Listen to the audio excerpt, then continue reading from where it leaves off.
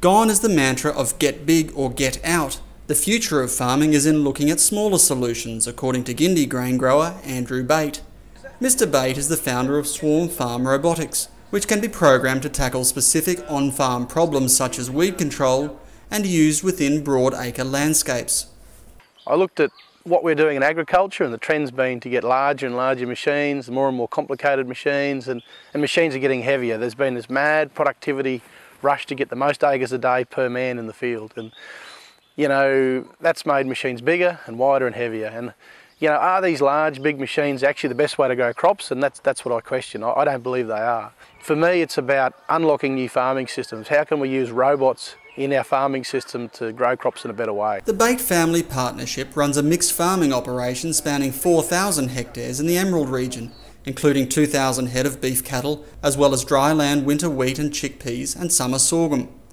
With the support of the Queensland University of Technology, Sydney University, the Australian Centre for Field Robotics, Gindie Farming and the Fitzroy Basin Association, Mr. Bate has taken his idea through the research phase to now running prototype robots for 6-hour deployments in his own farming system. As you can see, it's pretty simple. There's not a lot to it. They're a fairly lightweight machine. They only weigh sort of a few hundred kilos, and you can pick up one side of it pretty much. Mr. Bate believes robots tasked with doing simple, specific jobs very well will add new flexibility to the way in which farmers, large and small, go about their business. Dividing it down to small machines that are sort of 3 to 6 metres wide, and we have more of them. And these machines run 24 hours a day and 7 days a week. That's where we're headed with these machines. They weigh a couple hundred kilos and take a couple hundred kilo payloads on them as well. The concept has captured the imagination of the farming industry, with Mr. Bate called upon to present his ideas at a range of forums, including last year's Grains Research and Development Corporation's Northern Updates.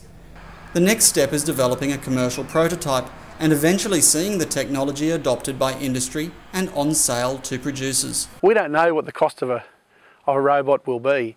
It's got to depend on just how big we do make them and how complicated they end up being, how much technology goes on board. So I guess at this stage we can't commit to that cost, but we do see robots being small, simple machines, and that means they won't be very expensive.